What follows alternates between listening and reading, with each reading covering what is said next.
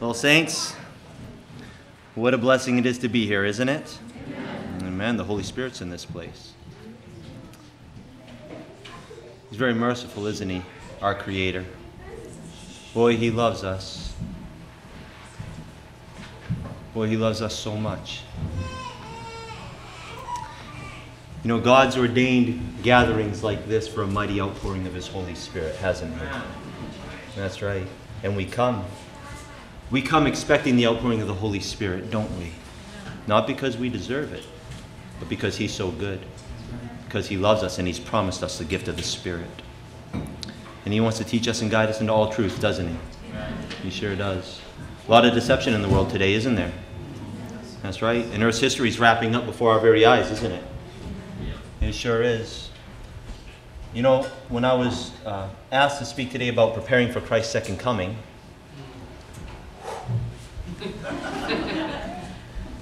what a topic. And I mean 1 hour.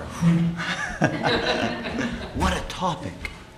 Has God given us light on how to be prepared for Christ's second coming in his word? Yes. He has. Has he given us beautiful instruction in the spirit of prophecy on this issue? He sure has. But you know, God is looking for us to be unified in the faith on preparation for Christ's second coming. And he wants us unified that we ourselves may be prepared, but he also wants us to be able to take this everlasting gospel and do a work in preparing hearts around us that are within our sphere of influence as he ministers to these hearts through these feeble vessels. Is that right? It is. It is. And the theme has been relating to missionary work, medical missionary work, and being doers of God's word in the new covenant sense. That's the only real sense, isn't it? Amen. Amen. And so, you know, today's message was inspired by some of the conversations that some of us have had today. And I believe that if we can grasp something very foundational here, it will give us a launch pad to move forward together in unity in true medical missionary work and the value of it at this time in Earth's history. Because medical missionary work came about as a consequence of Christ's righteousness and his final message that he is giving to the world at this time. And so we want to study this in the light of the gospel, in the light of the atonement, as it relates to the congregation's duty at this time in Earth's history. So let's open with another word of prayer as we move forward together. Father in heaven, we come before thy righteous and holy throne on this, the Sabbath of the Lord. And we come before you because you are our God. We love you because of your character, because of who you are. And we thank you for creating us for such a time as this.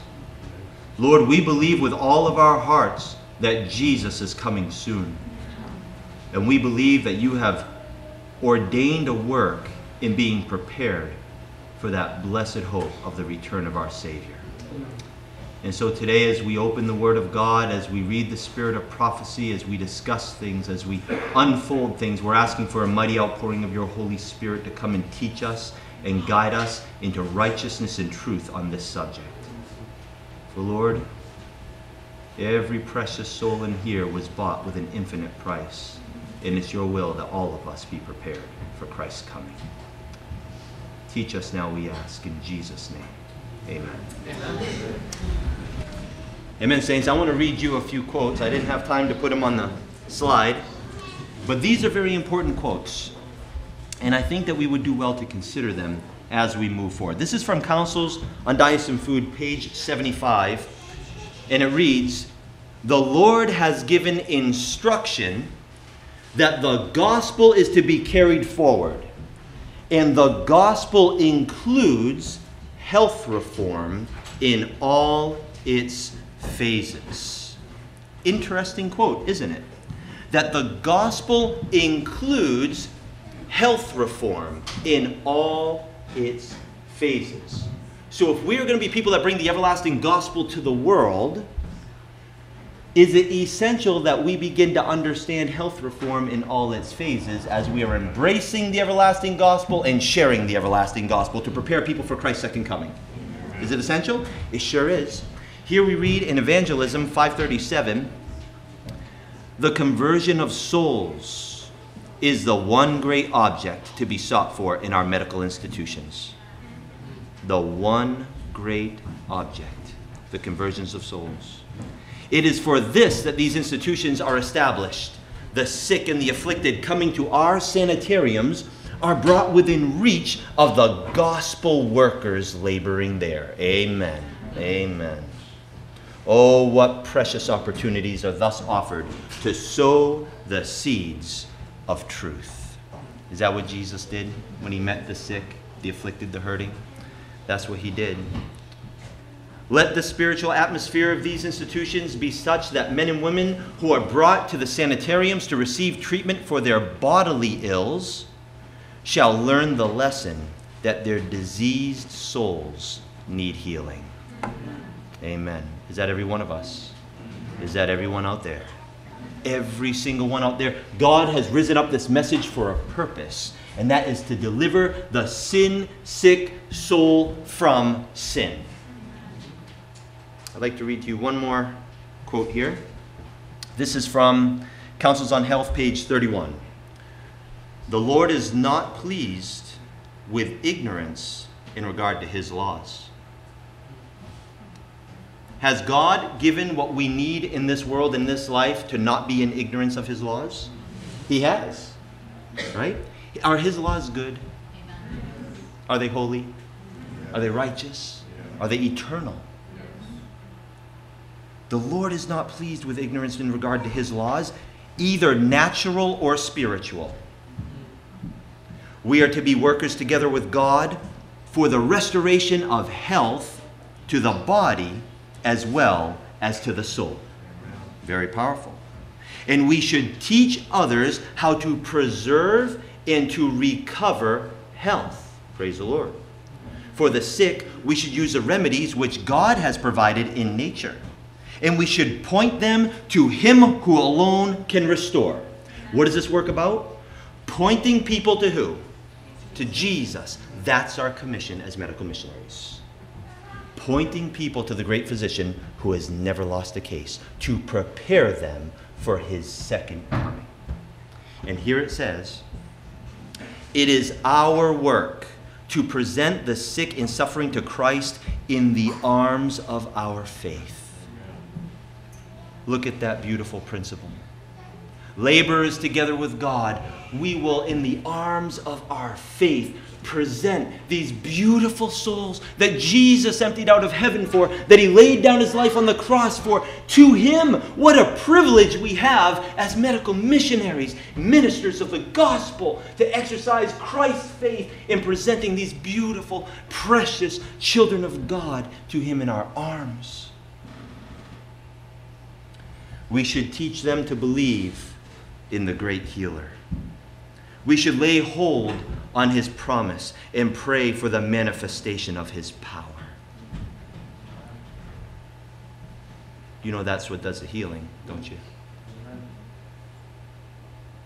Bodily and in the soul. The very essence of the gospel is restoration.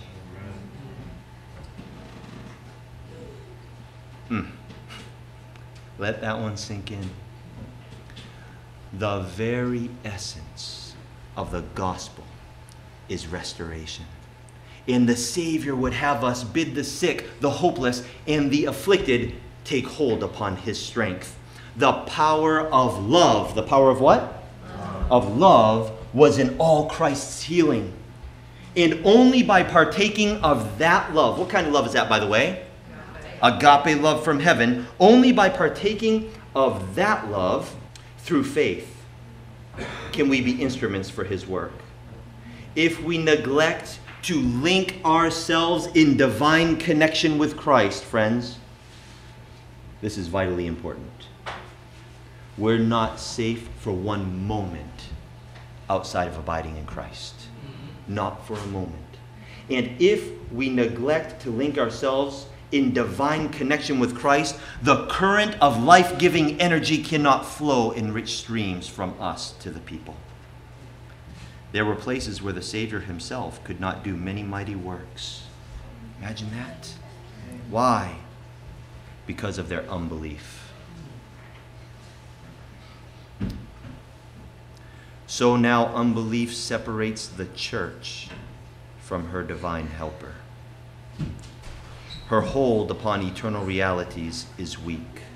By her lack of faith, God is disappointed and robbed of his glory.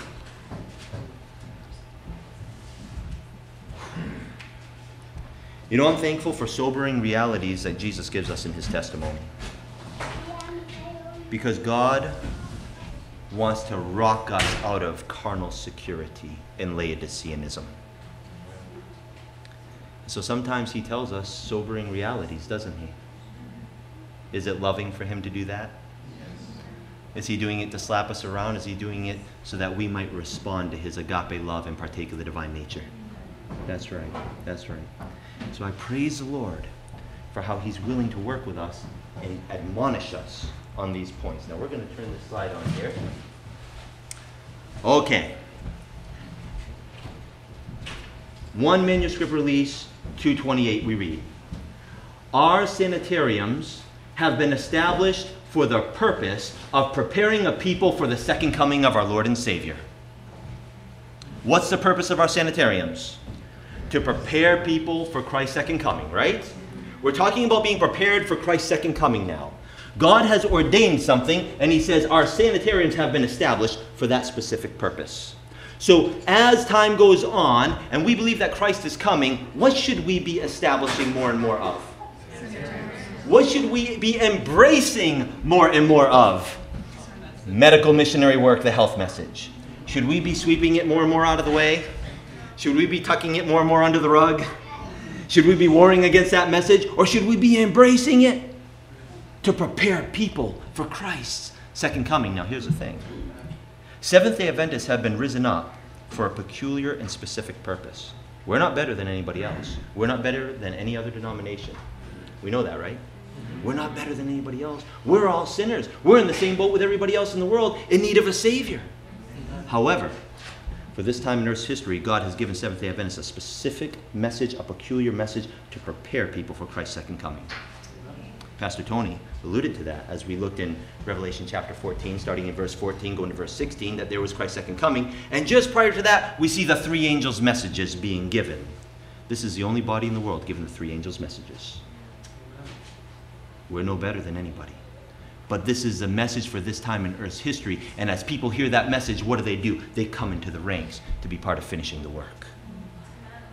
And included in that message is medical missionary work, isn't it? First angel's message has it in it. Second angel's message has it in it. Third angel's message has it in it. It's in all of them. We don't have time to go through that today, but it's very beautiful. Now I want to ask you a question. In our view of the plan of salvation, which is a biblical view, in our view of the plan of salvation, is how we prepare people for Christ's second coming going to differ than maybe some other communions of faith around the world? Is it? Certainly is, right? It certainly is. Let's take a look here. First manuscript release, 228 reads, "God's purpose in giving the third angel's message to the world is to prepare a people to stand true to him during the investigative judgment." What a term. The investigative judgment. You see, if people are going to be prepared for Christ's second coming, first, they must be prepared to stand true to God in the investigative judgment.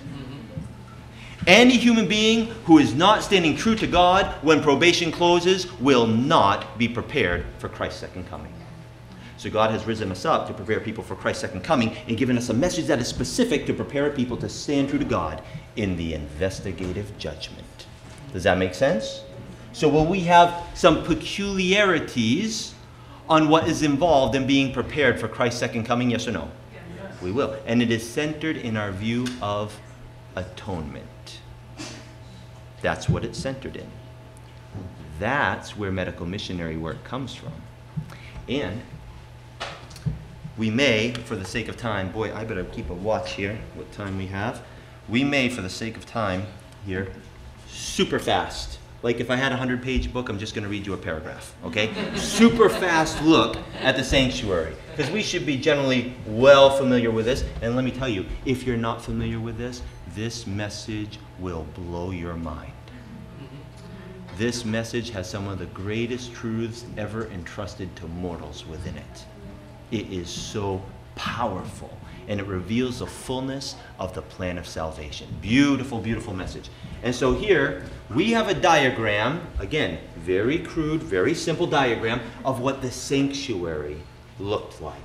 And here we have some articles of furniture. The altar of sacrifice, this is where a lamb was sacrificed. We have a laver of washing. We have a table of showbread. We have a 7-branch candlestick. We have an altar of incense. We have an ark of the covenant. Those are articles of furniture within the sanctuary. Here we have something called the courtyard. Here we have the holy place. Here we have the most holy place. By the way, inside that ark of the covenant were the 10 commandments. This represents the throne of God, right? And so what would happen here in the sanctuary service? The sinner, the repentant sinner, would come and he would bring a spotless lamb, right? He would lay his hands on the head of that lamb that was now going to be the sinner's substitute, right? And this is all a small example of a greater reality. We call it a type and an antitype, right? And the sinner would confess and forsake their sins on the head of the lamb, thus transferring the sin from the sinner unto the lamb, and the sinner would slit the throat of the lamb because it is that sinner's sin that brought the death to the lamb that represented their Savior. And as they saw the light go out of the eyes of that lamb, they realized that the wages of sin is death, and sin is a very serious thing. Very serious thing. And the priest would take the blood that was coming out from the lamb. Again, we're going super crude here, and going into the holy place, and would take that blood into the holy place and would sprinkle that blood on the horns of the altar and before the veil, thus transferring the record of sin from the sinner to the type of the Savior, and bringing those sins in to be recorded in the sanctuary, where God can now do something with those sins without hurting the sinner. Okay? All right? And this would happen each day. Sinners would come, they sacrifice a lamb, the record of sin would be transferred in. The record of sin would be transferred in. The record of sin would be transferred in. Let me just do this for you. Sinners coming, record of sin is now going in, and it's going here and here, okay? That was something called the daily. Then there was one day a year, something called the Day of Atonement, also called the yearly. The yearly. And on this day, the priest would come in, and the priest would make a sacrifice, and the priest would go in here, all the way through here, in, and then on that day, the priest, one day a year, would enter in behind the second veil and come right here before the Ark of the Covenant. It was the Day of Atonement. And what was that priest going to do? That priest was going to take that efficacious blood in type and take it and sprinkle it right here before the mercy seat and on the mercy seat. Okay? Now, who is the Lamb of God that takes away the sin of the world? Jesus. So this represents Jesus, our sacrifice. Who is our high priest in the heavenly sanctuary? Jesus. So this represents Jesus in his mediatorial work in making atonement. Okay, are we together? All right. And so now we see, if we're going to look at the antitype, or the reality, the spiritual reality that this foreshadowed, we're going to understand that here at the altar of sacrifice, it represented Jesus Christ coming to the cross, right? He came to this world. He laid down his life for us. He sacrificed himself at the altar of sacrifice in this earth at the cross. But then Hebrews chapter 8 tells us something about Jesus, that he ascended to heaven, and now he's our what? Our high priest. And where did he enter into? He entered into the holy place in heaven. And there we see him standing before the 7-branch candlestick in the book of Revelation. In the book of Revelation, we see him standing here. And, you know, God has given us the science of salvation in such beauty, in such detail, right? Okay, and so now Jesus is doing this work called still the daily when he enters in. What year was Christ sacrificed, and what year did he cross the threshold here? 31 AD. 31 AD, Christ crossed the threshold right here into the holy place. But then the Bible talks about a time when the sanctuary would be cleansed, which is when the Day of Atonement would begin. What date does the Word of God reveal that Christ would enter into the most holy place? 1844. 1844. Okay. And so now, Jesus, our high priest, came, lived a perfect life, got the victory over every sin you could ever be tempted with, made the way of escape for you, and then took into the holy place for all of those who profess faith in his name as their personal Savior. He will take your sin from you, and he will take that record of sin, and he will bring it right in here for a specific purpose. Because when the Day of Atonement was to come, the high priest, Jesus Christ, would cross the threshold into the most holy place, and he would then take his efficacious blood, and he would then sprinkle it right above the broken law of God. Because sin is transgression of the law, and the wages of sin is death. And the law, in order to atone for your sin, the one who would be your substitute must be equal to or greater than the law. So the lawgiver himself would come and lay down his life for you. And the lawgiver himself would take his own blood and put it right above his own law that was broken by you. Why? That you may be atoned for, your sin may be atoned for at 1 minute. This is atonement. This is the plan of salvation. Now, I want to ask you a question. Is all this important? Yes. Okay.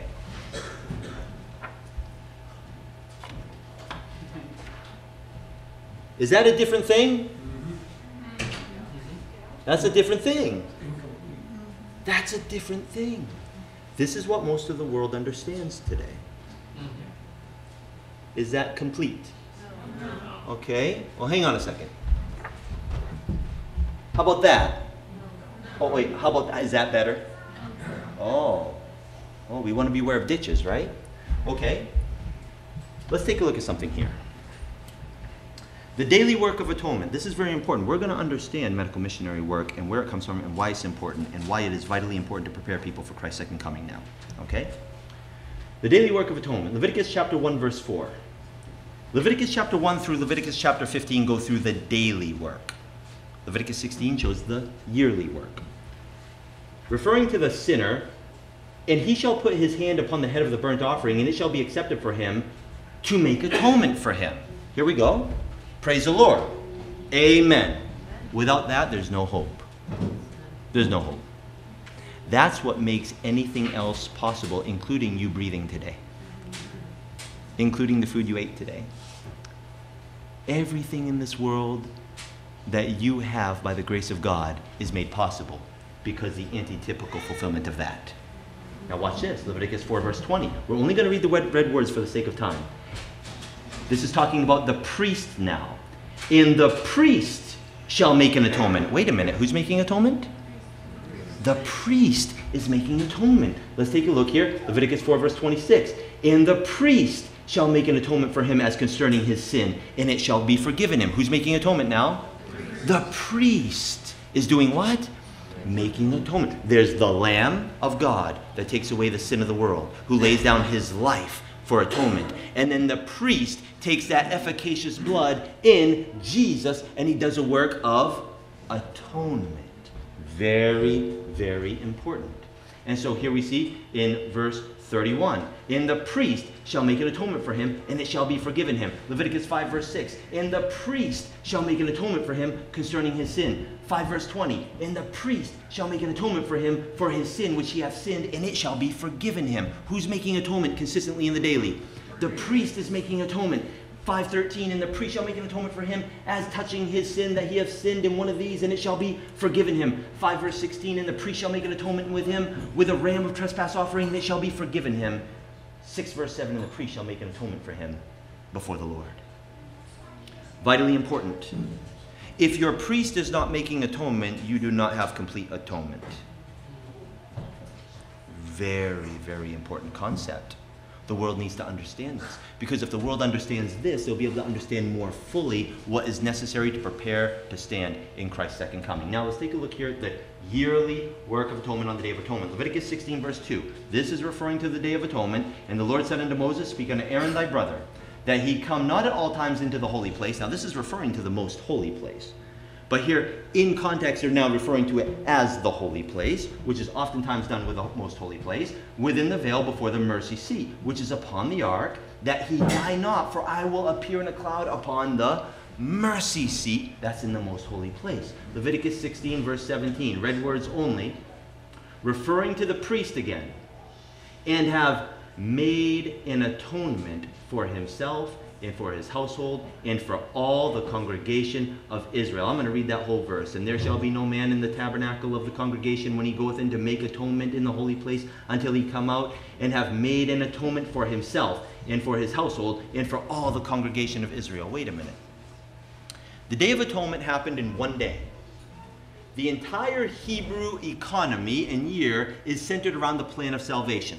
Every day the lambs were slain. Every day the priest is bringing the blood in for the record of sin. Day after day after day this is happening. Atonement is being made. Why is it now that on this one day there needs to be another atonement made on a specific day? Why is that? For all the congregation of Israel, weren't they atoned for yesterday? Watch this. Leviticus 16 verse 24, talking about the priest, and make an atonement for himself and for the people. Leviticus 16:33, and he shall make an atonement for the priest and for all the people of the congregation. Leviticus 16:34, he may make an atonement for the children of Israel for all their sins once a year. He makes an atonement for all their sins when? Once a year. Very, very important. This is, are you ready? The final atonement. Can you remember that term? This is a term that used to be well known among God's remnant people. It's not so well known anymore. This is the final atonement. And when the understanding of the final atonement goes away, recognizing the value in things like medical missionary work goes away too. And so the devil would love to take the whole world and make them ignorant of the final atonement, because if the final atonement doesn't happen according to the plan of salvation that God has given in the science of salvation, our sins are on us in the judgment. Okay, let's take a look here. 10 MR 157, when Christ, the mediator, burst the bands of the tomb and ascended on high to minister to man, he first entered the holy place, where by virtue of his own sacrifice he made an offering for the sins of men. With intercession and pleadings he presented before God the prayers and repentance and faith of his people, purified by the incense of his own merits. Here we have this right here. Okay, now let's take a look here. He next entered the most holy place. To do what? To make an atonement for the sins of the people. Is that what we saw in the Word of God the type showed? That's what Jesus has done. Since 1844, he enters in with his own blood right there to the mercy seat. To do what? To make an atonement for the sins of the people and to cleanse the sanctuary. Because the final atonement, the cleansing of the sanctuary, and the judgment were all synonymous. The work of each of those things took place on the same day. Okay? His work as high priest, look at this term, completes the divine plan of redemption. It completes the gospel. Is that important news? his work as high priest completes the divine plan of redemption by doing what? By making the final atonement for sin. The final atonement. The day of atonement. The hour of God's judgment.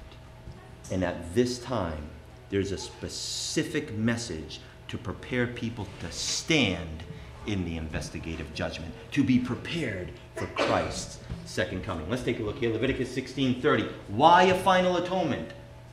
For on that day, the day of atonement, shall the priest make an atonement for you. Why? To cleanse you, that you may be clean from all your sins before the Lord. When Jesus comes in might and glory and power to this earth, and the heaven rolls back as a scroll, and you're standing there and saying, "Lo, there's my God, we've waited for him," you will be clean in his sight from all your sins.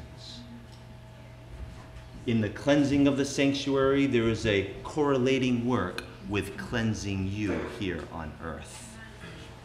That, when Christ comes, you can stand prepared for the coming of the King. Isn't that beautiful? It sure is. Let's take a look here. Great Controversy 489. The intercession of Christ in man's behalf in the sanctuary above is as essential. It's what? It's as essential to the plan of salvation as was his death upon the cross. Let that sink in. Let that sink in. Because friends, if somebody was to come up to you and try to lessen the value of the cross, lessen the significance of the cross, lessen the glory of the cross, you should be very concerned, shouldn't you?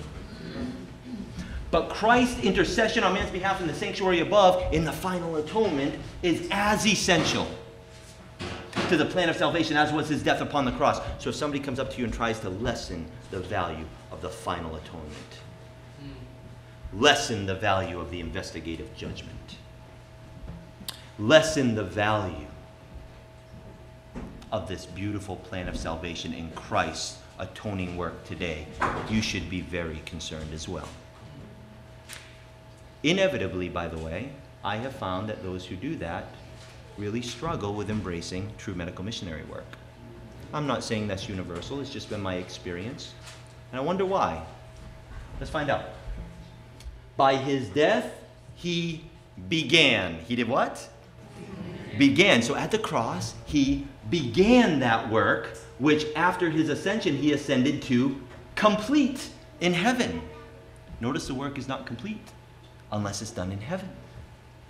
We must by faith enter within the veil, whither the forerunner is for us entered, Hebrews 6 verse 20. There the light from the cross of Calvary is reflected. Praise the Lord for that. There we may gain a clearer insight into the mysteries of redemption. That's the plan of salvation. When you follow Christ by faith into the most holy place of the heavenly sanctuary, you will gain clearer insight into the plan of salvation. And if you're going to take this everlasting gospel, this plan of salvation to the world to prepare people for Christ's second coming, we must first enter within the veil that we might have the clearer insight to the plan of salvation, that we might understand what is necessary to prepare people for Christ's second coming. Does that make sense? Okay. All right. The salvation of man is accomplished at an infinite expense to heaven. The sacrifice made is equal to the broadest demands of the broken law of God. Jesus has opened the way to the Father's throne.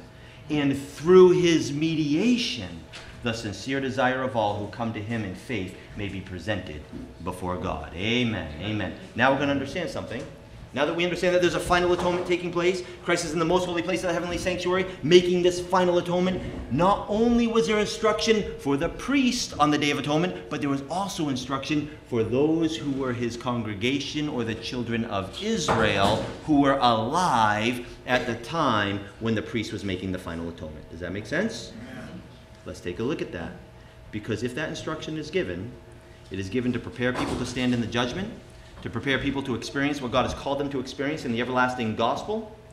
And we must understand what our position, work, and duty is to be prepared for Christ's second coming. Leviticus 23. Leviticus 16 shows the priestly work. Leviticus 23 shows the congregational duty. We together? Leviticus 23, starting in verse 27. Also on the 10th day of this 7th month, there shall be a day of atonement, the final atonement. It shall be, here's the first point, an holy convocation unto you. Okay, there's a duty. It's a holy convocation. Let's take a look here. And ye shall afflict your souls. Now, friends, we don't have time today. We do not have time today to go through all these things. But we're going to touch on afflicting the soul a little bit because it specifically relates to the health message and medical missionary work in preparation for Christ's second coming. This is the one that we're going to take a little look at for you to continue studying further, okay? You're to afflict your souls and offer an offering made by fire unto the Lord. That's another factor, by the way. Verse 28. And ye shall do no work in that same day. Why? For it is a day of atonement. To do what? To make an atonement for you before the Lord your God. There's our high priest today, what he's doing. And now he's doing this. So what are we to do? For whatsoever soul it be that shall not be afflicted in that same day, he shall be cut off from among his people. That was a type of the final judgment. Cut off from among his people. So we must understand about afflicting the soul on the Day of Atonement. Isn't that true? Did God give this for nothing? No, he gave it for a specific reason. Let's continue it here. Now we have the Day of Atonement we're talking about, but there were the 7 feasts, right? The Passover, unleavened bread, the first fruits, Pentecost, trumpets, Day of Atonement, tabernacles. We call them all feast days, right? But were they all a time of feasting? No, the Day of Atonement was a fast. Very important. The literal Day of Atonement was a literal fast. And if they didn't engage in that literal fast, they were cut off from among God's people, representing a type of the final atonement. The antitypical Day of Atonement, there is an antitypical fast that God is calling all of his people to partake of, that they may stand in the investigative judgment and not be cut off when the final test comes. Are we together? You know that final test is coming soon. We have a short time, brethren, to prepare for Christ's second coming. And we have a short time to prepare others for Christ's second coming. We have a message that God has ordained to be brought to the soul. We need to embrace it ourselves and take it to the world. God is merciful. He's waiting with longing desire for the manifestation of his character in his people. And when the character of Christ shall be perfectly reproduced in his people, then he will come to claim them as his own. He's merciful. But friends, this thing is wrapping up. If you understand prophecy, you know this thing is wrapping up. Let's take a look here. Day of Atonement was a feast. Let's take a look here. What it means to afflict the soul. Again, we're going to just read this verse, Leviticus 16, verse 32, talking about the Day of Atonement. It says, "It shall be unto you a Sabbath of rest, and ye shall afflict your souls in the 9th day of the month, at even from even unto even, shall ye celebrate your Sabbath." What does it mean to afflict the soul? Whenever God calls a people to afflict the soul, he inspires a prophet to tell the people what it looks like. Let's take a look here at what the Bible shows it looks like in Ezra chapter 8, verse 21. Then I, talking about Ezra, proclaimed a fast. What did he proclaim? A fast there at the river of Ahava. Why? That we might afflict ourselves before our God. They were there and they had to afflict their souls. And so the prophet of the Lord revealed to them, it's time for the fast now. We understanding? Let's take a look here. Leviticus 23, verse 27. Now, we don't have time to read all of this. In the Amplified version of the Bible, we read here that instead of afflict the soul, it writes, afflict yourselves by fasting and penitence and humility. Verse 29. Any soul, whoever is not afflicted by fasting and penitence and humility on this day shall be cut off from among his people, that they may not be included in the atonement made for them. Verse 32. You shall afflict yourselves by fasting in penitence and humility. The contemporary English version reads, everyone must go without eating. Verse 29, I will destroy anyone who refuses to go without eating. Verse 32, everyone must go without eating. It's a fast, right? Okay, let's take a look here. we see that there is a fourfold instruction for God's people on the Day of Atonement: holy convocation, afflict your soul, offer an offering made by fire, and do no work.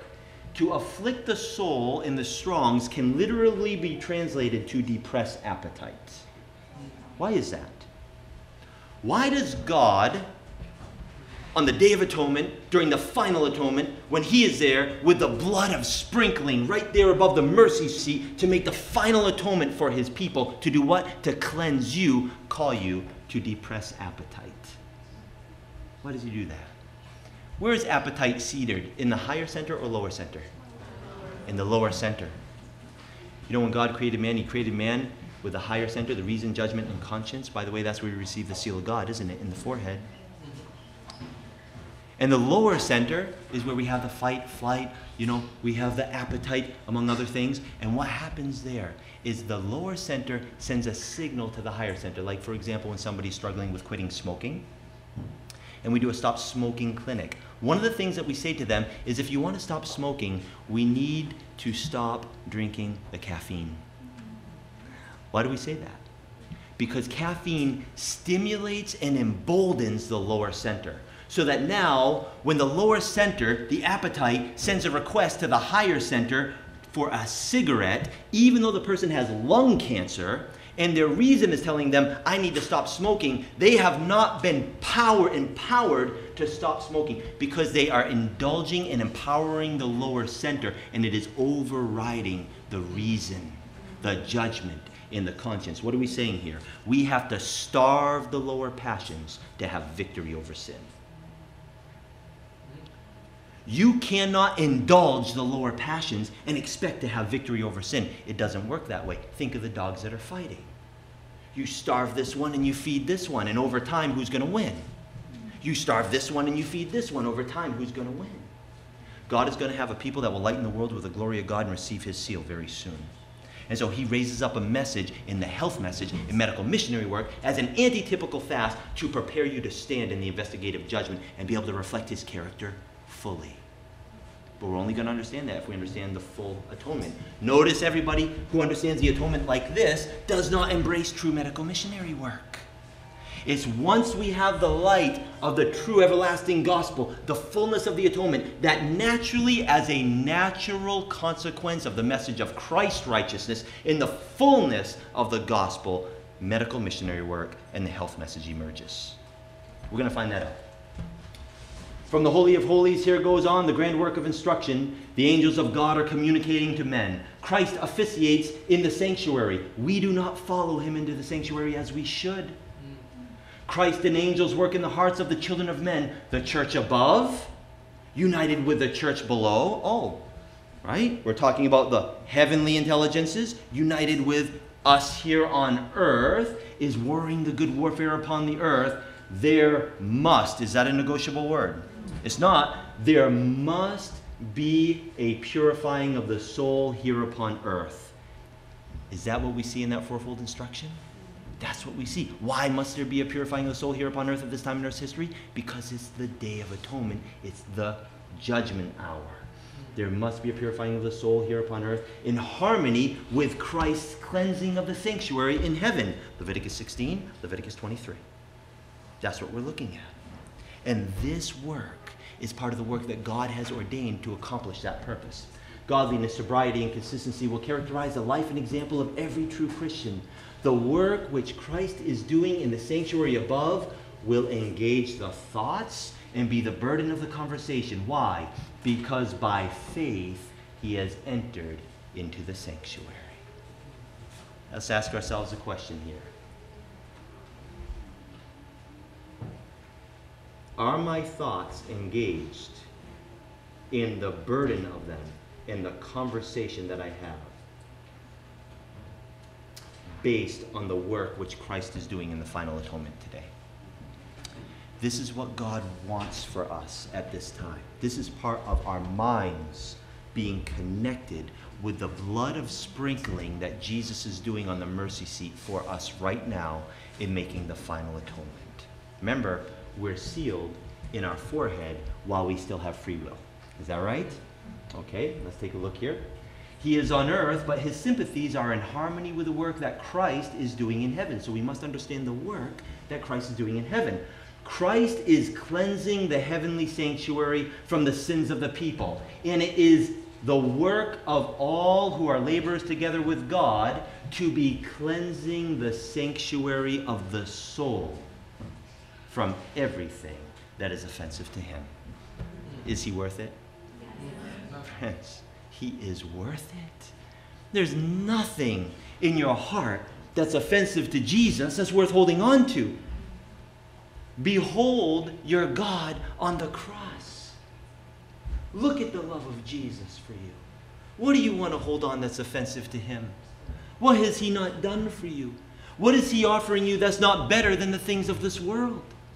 In every facet of life, Jesus has something better for us than what we're holding on to that's offensive to him.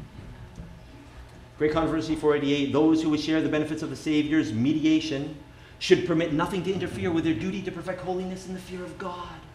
The precious hours, that's what we're in control of right here, instead of being given a pleasure to display or to gain seeking, should be devoted to an earnest, prayerful study of the word of truth. The subject of the sanctuary and the investigative judgment should be clearly understood by the people of God. We have some studying to do as a people, don't we? It's good that we recognize it, right? We all have some studying to do because we're talking about the everlasting gospel here. Let's take a look here.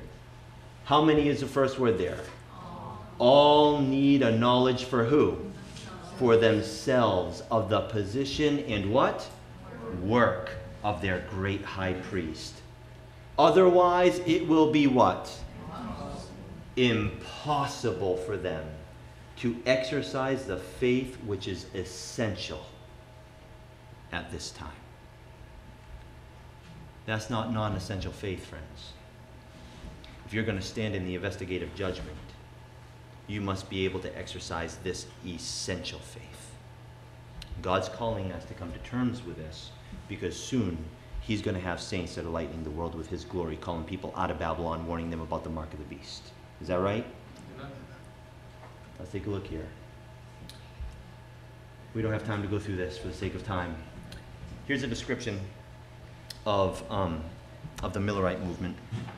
And we're seeing here in this description of the Millerite movement, boy, we got to move, that they were not prepared for Christ's second coming.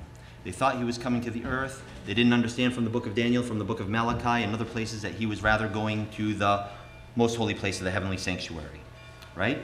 And so here it says, but the people were not ready to meet their Lord. There was still a work of preparation to be accomplished. Why? Because the final atonement had to go through. And what was going to happen when the final atonement had to go through? Light was to be given, directing their minds to the temple of God in heaven. And as they should by faith follow their high priest in his ministration there, what would happen? New duties would be revealed. Leviticus 23 antitypes would be revealed. Beautiful truths that we see when you come into the most holy place of the heavenly sanctuary would be revealed. You see the law of God. In the law of God, you see the Sabbath. You recognize it's the hour of God's judgment, so the dead are dead because they have to be judged still. With all sorts of powerful light comes when you follow Christ by faith into the most holy place of the heavenly sanctuary, including afflicting of the soul. Right? Okay. We're going to do this one more thing because I heard the bell ring, and we'll close. We'll close.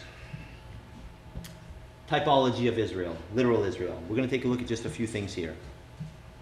When God was delivering a people from Egypt and taking them to Canaan, there were a few things that we can take a look at. We're not going to take a look at a lot of them, just 4 now. There was the Passover. And then he would give them manna. And then he would bring them to Sinai. And then he wanted to bring them into Canaan. Okay, what was the Passover for Israel? Israel sacrificed a lamb, and they painted the doorposts and the lintel with the blood of the lamb. And they went into the house. They were sealed in the house by the blood of the lamb, so to speak. And the death angel came, and it saw that house, and it saw the blood of the lamb that they were sealed inside with, and it said, that one is justified and passed over. The Passover was an experience of justification by faith for literal Israel. And then God gave them manna, his dietary prescription. Why would God give Israel a dietary prescription? What was their diet like when they were in Egypt? Were they putting things into their body that could embolden and excite and empower the lower center? God in his mercy was giving them a dietary prescription or a fast in order to prepare their mind to be in a right relationship for what he had for them next at Sinai, which was receiving the law. Bind up the testimony, seal the law among my disciples. It was God's preparatory measure that he gave to the children of Israel to prepare them for what he had for them next. And then he wanted to enter them into the promised land. Okay, here we go. Literal Israel. We see justification by faith, God's dietary prescription, receiving the law, entering the promised land in that order. Spiritual Israel. Let's take a look at the antitype. 1844, God would cut his people out of this world with a mighty cleaver of truth, and the third angel's message began to sound in what year? 1844. And the third angel's message. I have been asked if the message of justification is the third angel's message, and I've answered it is the third angel's message in verity. The message of justification by faith emerges in 1844 as a third angel's message begins to sound. Remember, the prophet says, I've been writing about this for over 40 years. I've been teaching this. God has put it on my heart to teach this same message for over 40 years. And then, if we're going to follow the type, what would we expect God to do next as he's cutting his people out of the world with a mighty cleaver of truth after 1844 to prepare them to enter the promised land? Right on time in 1863, he gives his dietary prescription, the health message. Does God know what he's doing? Do we want to appreciate it? He's so good to us. He knows exactly what we need. We don't know what we need to stand in the investigative judgment, but Jesus does. He's the judge.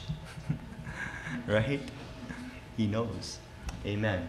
Okay, so we see justification by faith in 1844, and then God gives his dietary prescription, the health message, intentionally to prepare our minds to be able to receive what he had for us next. In 1888, the commandments of God, the faith of Jesus, the Minneapolis message, the receiving of the law, bind up the testimony, seal the law among my disciples. This was the sealing message that God had for his people. He was seeking to prepare us to receive the message of Christ, our righteousness. That message that will swallow up every other. Okay. And then he wanted us to enter into the promised land. Uh-oh. Did it happen? I wonder why. We're going to take a look real quick. I know the bell rang. We're closing in just a couple minutes here. We're going to take a look real quick. Why does God give a dietary prescription? Good question, right? Exodus chapter 16, verse 4. Then said the Lord unto Moses, Behold, I will rain bread from heaven for you, and the people shall go out and gather a certain rate every day. Why? That I may prove them whether they will walk in my law or no. You're being proven today, brethren. Before the final test comes, you are being proven. Wow. Okay, let's take a look at this. Justification by faith, to God's dietary prescription, to receiving the law, to entering the promised land. Now let me ask you a question. When God went to literal Israel, did he go to every single individual Israelite and say, okay, you know, John, I want you to eat this way, and Bill, I want you to eat this way, and Roland, I want you to eat this way? Did he do that? No. He rose up a prophet. And he rose up the prophet, and he went to the prophet, and he told the people, if you read it in context, what to eat, when to eat, and how much to eat. That's what he did. It was a message of temperance. What to eat, when to eat, and how much to eat. So would it be in spiritual Israel that God, when giving his dietary prescription, he would not go to each one of us and say, do whatever. He said, I'm going to send you a message that's going to help you understand what to eat, when to eat, and how much to eat. Why? Because I'm seeking to prepare your mind for something very powerful. Because very soon you're going to lighten the world with the glory of God when all the pressure of hell is upon you in the mark of the beast crisis, and you will stand. you will stand as sentinels. You will stand as my trophies, and my character will be reflected through you, and the whole universe will behold the mighty power of the gospel in the lives of even fallen men. Amen. On the banks of the Jordan, God had his prophet and 2 messengers, Joshua and Caleb. What did Joshua and Caleb say? We can take it. Now's the time. We can take it. Let's take that mountain. Right? But was everybody faithful? Oh, they were unfaithful spies. Did they war against the message of Joshua and Caleb? Oh, they did. I wonder if the antitype would be the same on the antitypical banks of the Jordan. God had his prophet and 2 messengers, A.T. Jones and E.J. Wagner. What was the message of Jones and Wagner? We can take it. Now's the time. We can take it. Let me ask you, were all the spies at that time faithful? Were there bitterest enemies of that message? There were. I wonder why. I wonder why some people might be the bitterest enemies of this sealing message. Could it be that they didn't appreciate the preparatory measure that God gave to bring them into a condition to receive it and experience it to finish the work? Let's take a look here. By the way, give me a name or 2 of some of the bitterest enemies of that message. Butler. Amen. Another one? Smith. Okay, there's good. Those are good. There you go. You got the top 2 there. Smith and Butler. Let's take a look now. Romans 16, verse 17. This is a principle. Now I beseech you, brethren, mark them which cause divisions and offenses contrary to the doctrine which ye have learned, and avoid them. Why? For they that are such serve not our Lord Jesus Christ, but their own belly. Notice, because of their belly, they're contrary to the doctrine. And by good words and fair speeches deceive the hearts of the simple. Did Butler and Smith do that? Let's take a look here. Is that the case? This is 1888 Materials 192. G.I. Butler, a testimony to the General Conference President. My brother Butler, you have had too many burdens upon you, but I tell you in love that the Lord has not been pleased with the spirit of warfare you have had on health reform.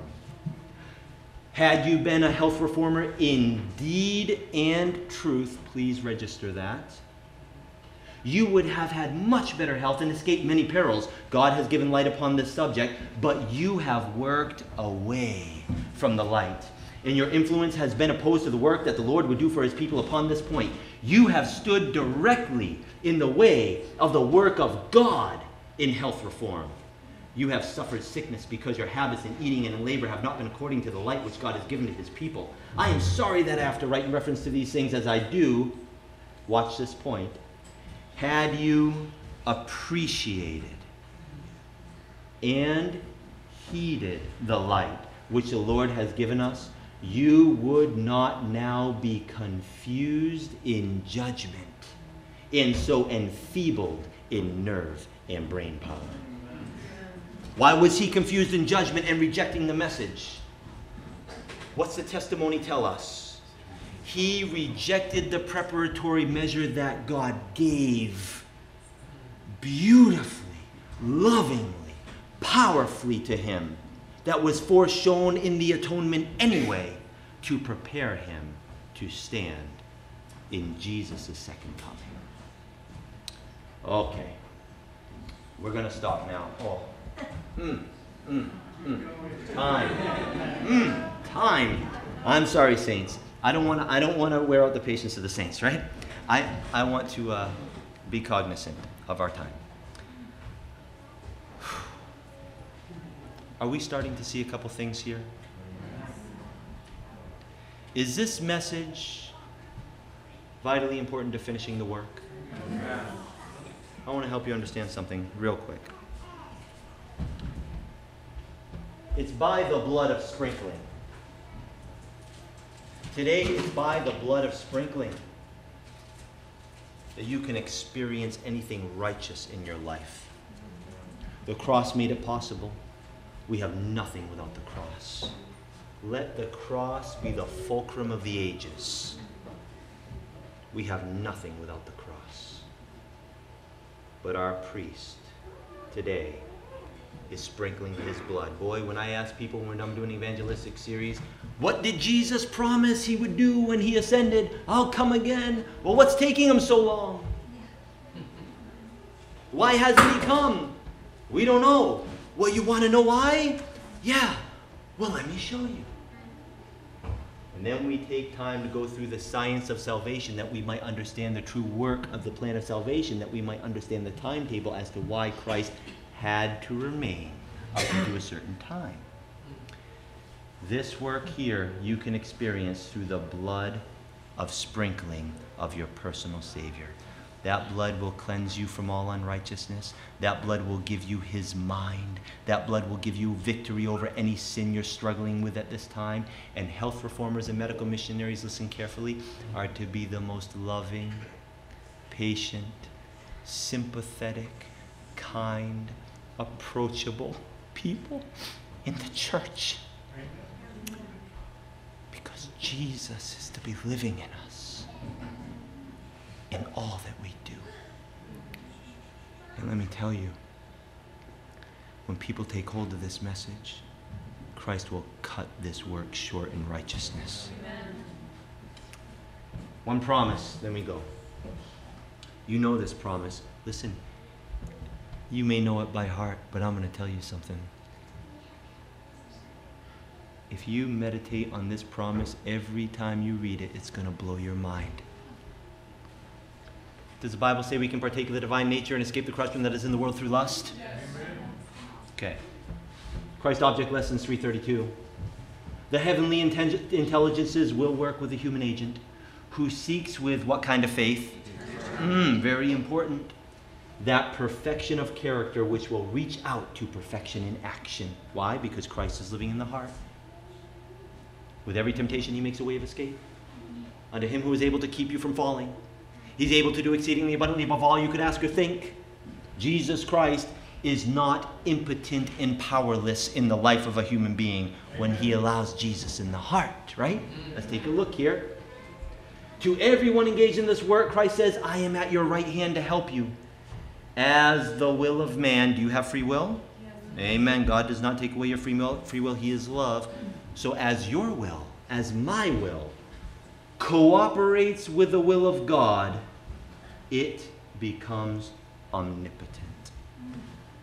Not because of our strength, but because we're receiving and partaking of the divine nature of our Savior, because of what he did at the cross and through the blood of sprinkling, that now he will have us while having free will, recognize the beauty of him, be so in love with him that we will follow him wherever he leads us, no matter what it is, and we will settle intellectually and spiritually into the truth so that we cannot be moved. He is the way, the truth, and the life. We will settle intellectually and spiritually into an abiding in Jesus so that no matter what temptation comes or what pressure comes, we cannot be moved.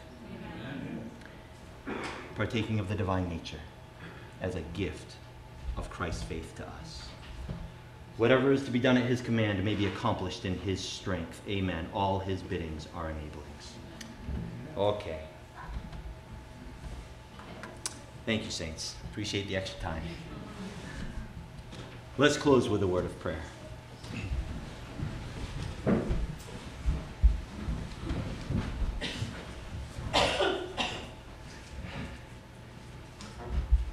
Father in heaven, Lord, we're in awe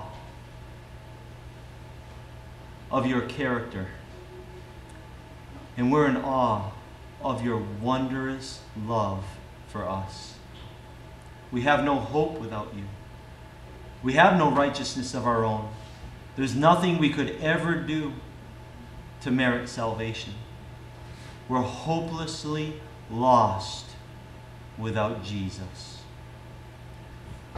We thank you, Father, for your willingness and his willingness for him to come here, put on our flesh, be tempted in all points that we are, and in those temptations, for him to put to death the old man for us and make a way of escape, that we may be able to bear the temptation in receiving the free gift of his faith in the moment Lord, we're asking to receive the faith that Christ made in this earth.